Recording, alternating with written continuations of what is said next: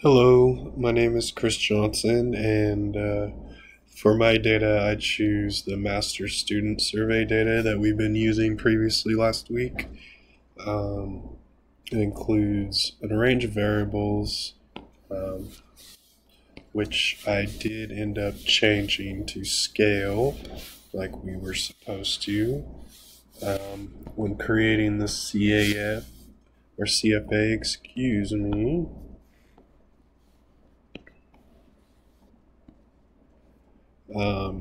I ended up making three different factors over here.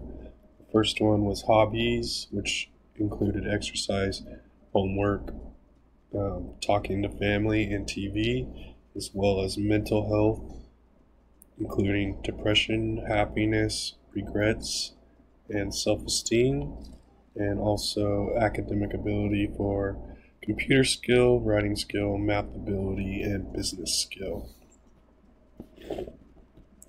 I went through and I made sure I selected all the right inputs that we discussed in our lectures, and from that I received these outputs, which I then copied into Word. And here with our factor model, we found a chi-squared of 69.82 with the significance below 0.05.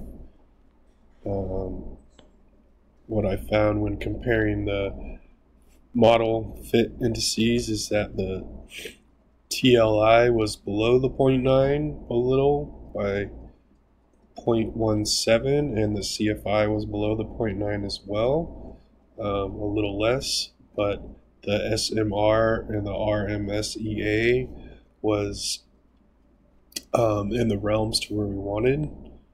When discussing the parameter estimates and the factor loadings, they didn't find any significance in any of the hobbies, unfortunately. They're not highlighted in blue. And as far as mental health, we did find some significant things right here with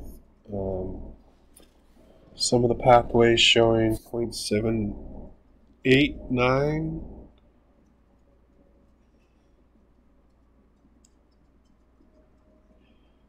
and 0.71, 0.729, and 0.69. As far as academic ability, I also found significance within the writing skill and the business skill.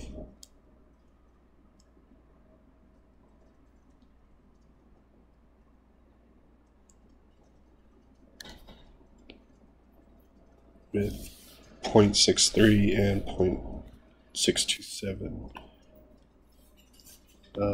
when doing the path model. One second, I gotta finish this recording. We found all the observable variables on the bottom is shown with the latent variables on top, and then showing the pathway coefficients.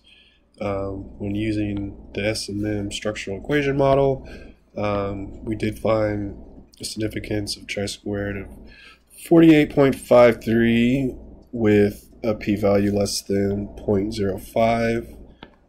Here we have some of the listed values that we suggested doing on assignment 3, with the CFI as well below the 0.9 and the TLI below the 0.9. But again, the RMSEA and the SMR were in the parameters that we were hopefully looking for. We'll get back up to the write-up in a second. This was something I didn't know exactly why this happened, but some of these ended up blank. I was hoping maybe you could help with that. But what we found in regard to mental health and happiness was significant. Mental health and self-esteem. But when we started examining age compared to, when we started examining academic ability To hobbies, we didn't end up with any numbers with a p-value of 0.42, so it wasn't significant anyway. Academic ability to mental health, we had 0.76 with a p-value of 0.35, and just no significance there. Essentially, same thing when we compared these three latent variables with age.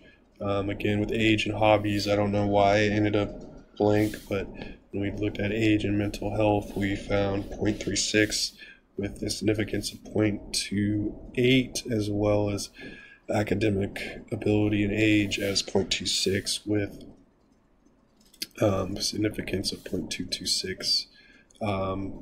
If we scroll down to the pathway model at the bottom, you can see I highlighted what is needed from the listed charts above, and we find the pathway model down here.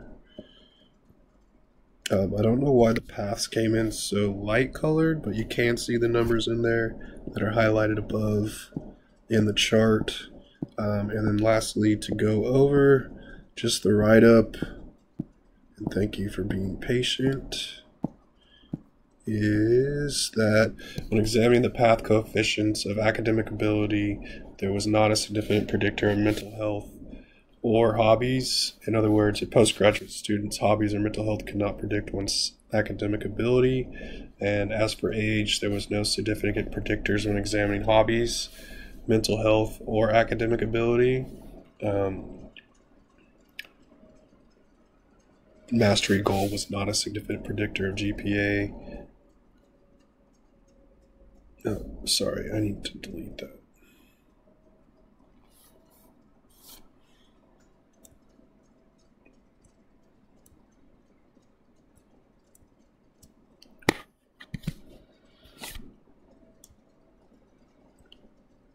So, in other words, age cannot be used as a predictor for determining postgraduate students' hobbies, mental health, or academic ability.